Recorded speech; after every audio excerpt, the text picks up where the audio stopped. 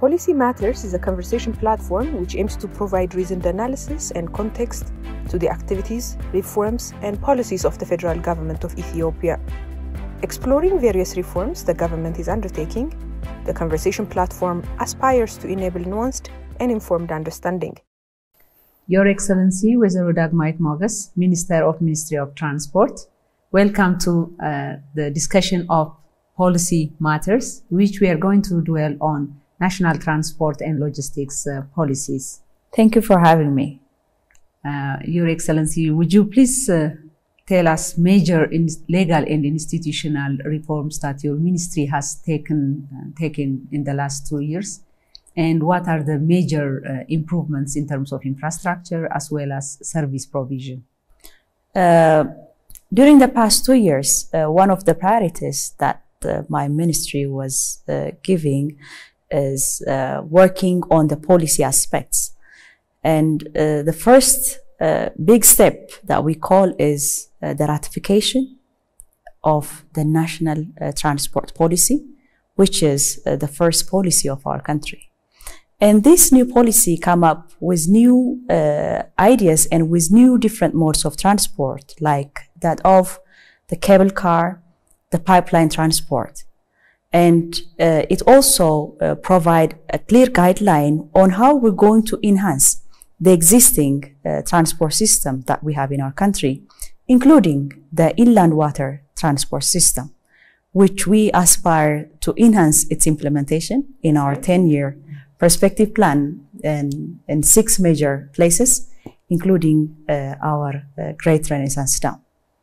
Wow, interesting. We are aware that there are a series of transformational interventions in the logistics sector. And how would you measure your success for the intervention? Yes, following the ratification of the National Transport Policy, the second sub-policy that we ratified, or the first sub-policy from the transport policy that we ratified, is the logistics policy of our country.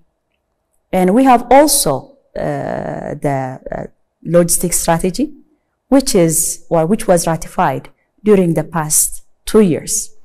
And the strategy has 6 major pillars and has 98 interventions that we need to do to be able to transform the logistics sector.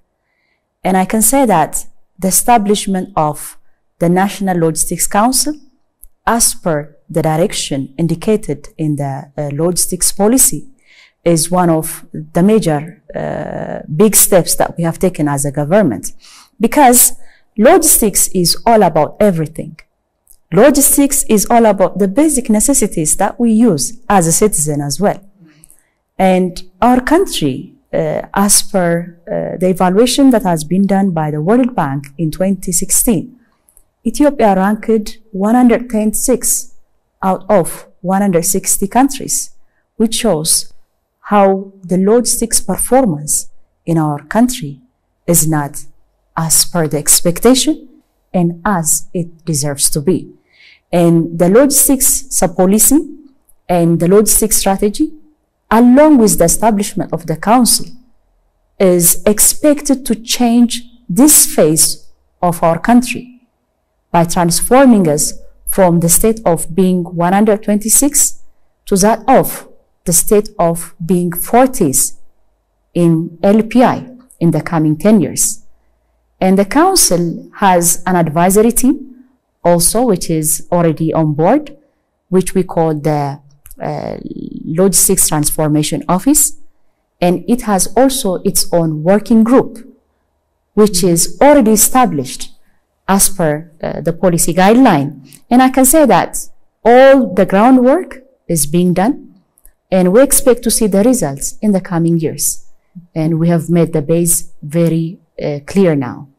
Interesting. Does your plan include IT solutions? Because from number of conferences that you have attended and from webinars, we gather that you are really passionate in innovative logistics and transport solutions. So would this include logistics solutions, and how easy it is going to be? What are the opportunities, the challenges in implementing these innovative solutions? Yes, I'm very much passionate about that, because when we think of logistics transformation, without the implementation of IT solution, without the engagement of technology, we cannot make it happen. Because transport is one of the sectors which is very close for innovative solutions. But as a country, the whole system that we used to have has been rigid, but it has to be as flexible as possible to address the needs of our people. And engagement of technology and innovative solution for the whole logistics system transformation is not an option, and it's very mandatory. And as a ministry, we are working aggressively to make that happen.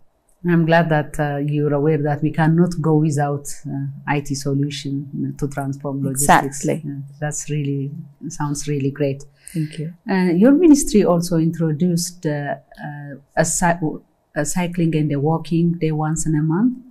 And what's your goal, major goal with that? And what have you achieved so far in that aspect? The transport policy that we have, as the topic of our discussion is policy matters, and it really does, because it affects the lives of each and every citizen. The policy guideline that we design as a government is going to affect, in one way or another, the people that we serve. That's why we need to be very careful whenever we design our policies. And I believe we tried to do that in my ministry. And the transport policy clearly indicates the kind of priority that we need to give to our people. And if we have to give priority to our people, we need to have a national non-motorized transport strategy, which is the one that we ratified during the COVID pandemic. And it is one of the major breakthroughs that we attained in the past 2 years as well. Because the national non-motorized transport strategy clearly gives priority for the pedestrian and for the people. Previously, we used to construct even roads for vehicles. We were not constructing roads for people. But now we want to reverse that and have an inverted kind of pyramid where we give much emphasis for the pedestrian and for the people. And to be able to do that, making and creating awareness for the public in a form of the motto that we use as a ministry, Ndersalen, which means we'll get there, is something that we use to encourage walking and cycling. By doing so, we believe that even we can reduce the road fatality that we face in our country, which is among one of the major challenges that we have as a government. I'm really glad that is your priority. But saying this, our pedestrian roads are used not only for walking, but as a shop, as restaurants, etc. So how are you going to, this is not under your administration, I understand, but how are you going to make it happen that pedestrian roads are pedestrians and would not be the cause for accidents? Because as you know, Ethiopian accident rate is one of the highest. So in terms of also prevention, this contributes. By the way, what is also at the same time your plan to minimize the accident rates in Ethiopia, and what are your targets? Very good. As you mentioned it rightly, the issue of pedestrian, the kind of roads that we have for pedestrians, it's not enough in the first place. Even those pedestrian roads that we have, they are being used by different activities like street vendors and others. The NMT, the non-motorized transport strategy, clearly indicates with which ministry or with which authority at regional level that we need to work to avoid those challenges. And in the NMT strategy, it gives direction for the establishment of a steering committee, which we already did. And at regional government and city government level, we need to have a replica of that steering committee that we have at federal government, where different responsible bureaus like trade and others are also part and parcel of that steering committee. So even the traffic police and different law enforcement institutions are also part and parcel of the steering committee. So it's not something that we do alone as a transport minister. Rather, it is something that we do along with other responsible government authorities to be able to address the challenge in this aspect. By doing so, we believe that the road that has been constructed for pedestrians will serve only pedestrians. But we also understand that we need to have so many pedestrian roads because we did not give them priority earlier, but now we have a clear policy and a strategy that gives direction for the prioritization of these aspects that I mentioned to be able to correct the limitations that we had earlier. And at the same time, the issue of fatality because of road accident that you mentioned is one of the major challenges that we have as a government. Because as a developing country, among the factors of production that we have to develop, the major one is labor. And we are losing the youth because of this traffic accident. Unless and otherwise, we save the youth, our future for the country, the future of our country, we are not able to make the kind of results that we aspire to see in different development aspects. And where are we now in terms of accident level, and where do you want to go in the next 5 years or 10 years? Do you have a target? Of course. Actually, the traffic accident used to increase at an increasing rate during the past years. Mm-hmm. But we are seeing a slight trend of declining during the past 2 years. Mm-hmm. And currently, the rate of accident is 34 per 10,000 vehicles. And in the coming 10 years, we aspire to reduce that figure to 10 per 10,000 vehicles. And with the support of all the people that we have in our country and with the engagement of responsible government authorities, we believe that we're going to make that happen because we hope we can do it together. People's matter. You're right. And we are here for the citizen as a government, and we are responsible to keep their life. That's really right. Yeah, I'm glad that that's also a priority of the ministry, and we'll do it together. Yeah, it's a thank you public responsibility as well. We know that you have completed your 10 years perspective plan. Mm-hmm. What are your departures and new insights incorporated in your new plans? Yes, we finalized our 10 years perspective plan. The major shift that we want to realize, for instance, in the infrastructure development aspect, creating access should not be the only priority that we need to give. But equally, the issue of quality has to be addressed. So we have a departure to give priority for quality infrastructure development, along with the accessibility issue, which is the component of one of the SDGs, obviously. And also we try to inculcate different kinds of international standards that has been set for the construction of roads, railway lines, and different infrastructures for the inland water development, and also the aviation sector. And what do you expect from the private sectors in this regard, and how are you going to incorporate the private sectors as well? The private sector priority, and the priority that we have given for the engagement of the private sector is one of the major departures even that we have in our 10-year perspective plan. For instance, why am I saying this is the 10-year perspective plan in the transport sector alone, it requires about 3 trillion per investment for the realization of the targets that we set. So this is not something that can be done by the government alone. Unless and otherwise, the private sector comes and engage. Unless and otherwise, the private sector make a joint venture with a foreign investor. Unless and otherwise, we engage the foreign investors to come and invest in the transport infrastructure development as well as service provision, we are not going to attain our target. So the major departure of our plan is the engagement of the private sector, which we are very much determined to do so. Even the introduction of different information communication technology solutions, which is going to help us to make the service to be more accessible to the public by providing them the service where they are, rather than making them to come and get the service, is one of the departures that we want to attain.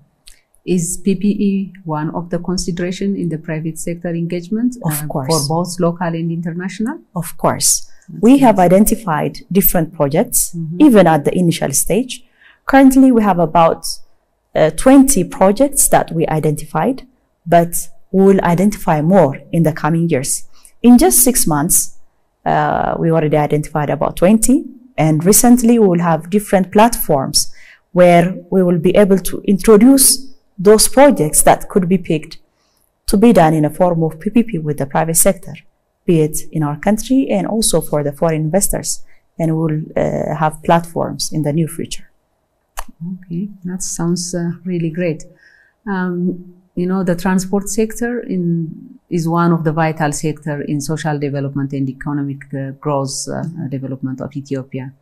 How prepared are you to support the growing economy of Ethiopia? And what do you need, what kind of platform do you need to serve the growing demand of the transport sector? The transport sector is enabler. And because of this nature of the sector, we did not plan alone. We planned it with different ministries, with Ministry of Agriculture, Ministry of Trade, Ministry of Mines, and Ministry of Culture and Tourism, and Ministry of Urban Development and Construction. Because when we think of urban centers, nearly 30 to 40% is all about mobility. And if it's going to be mobility, our ministry, both in the infrastructure development and service provision, needs to plan. And that is what we try to do in the plan preparation phase. So we are going to support the whole economy in the whole logistic system provision in those major identified areas by our government that we do in the coming 10 years. So it is designed in that way. Interesting.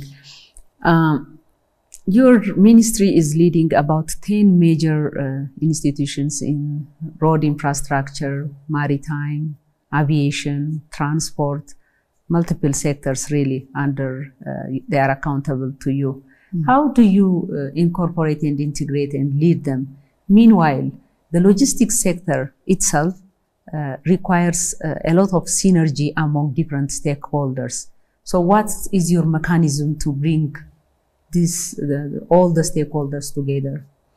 To start with the coordinations that we have within, we are preparing a 30-year transport master plan, which we expect to change or which we expect to finalize in the coming few months.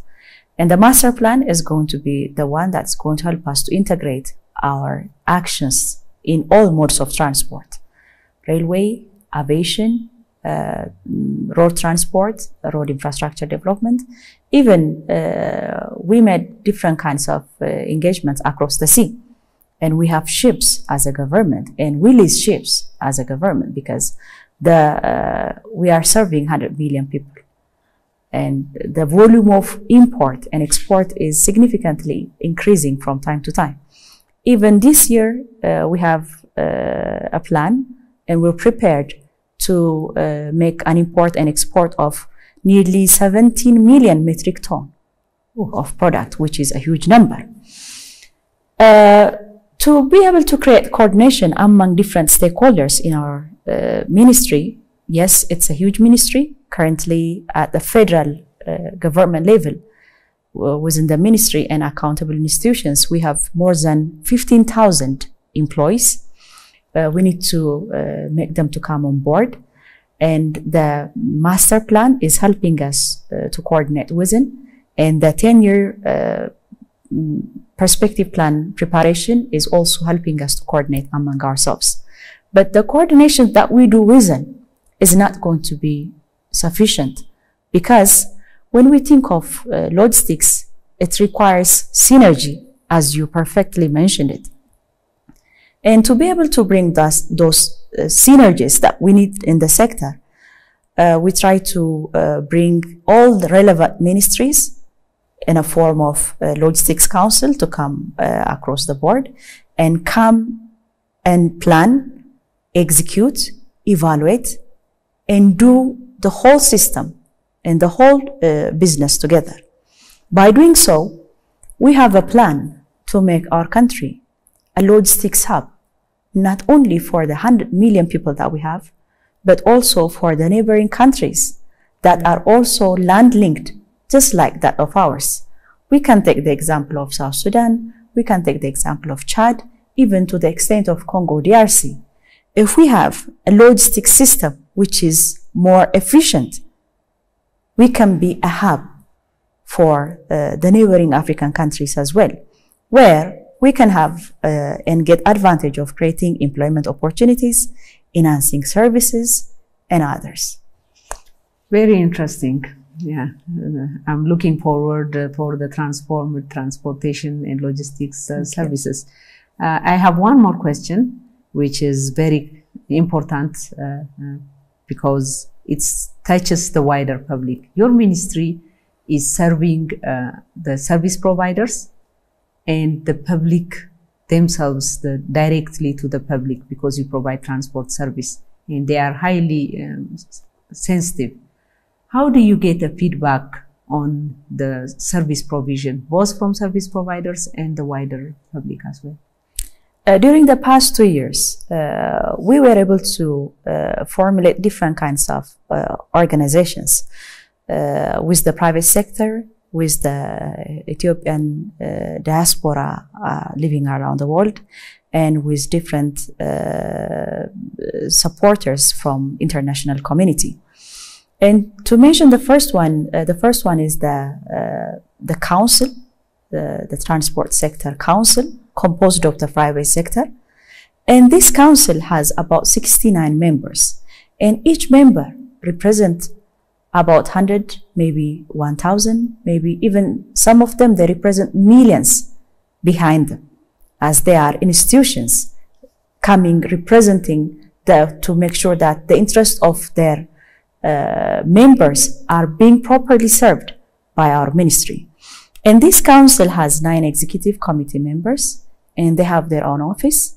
They already developed a website which is open for every citizen, and anyone who is not served properly by the ministry and accountable institution can directly complain to this council, which we are responsible to report to, and they come up with evidence and documents, and sometimes they challenge us.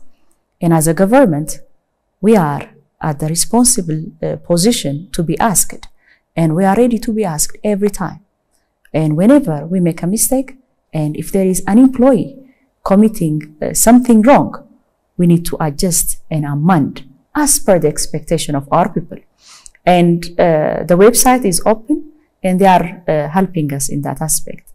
So you are telling me that if I have any complaint on the service, Ministry of Transport Service, I go and report immediately to the council on the website? On the website. You don't need to go there. Their address is being communicated even sometimes through text messages. We are trying to help them to promote it more so that everybody may know where to go if proper service is not being provided. So we'll work with them. And we also have International Advisory Team, Transport International Advisory Team, composed of diasporas living abroad, working in different international organizations with different knowledge and experts. So we have a platform as well. They give us the experiences. They give us what's being done in those developed countries. They share their knowledge and they work with us. We have also a transport working group that we do with those donor and supporting government international agencies.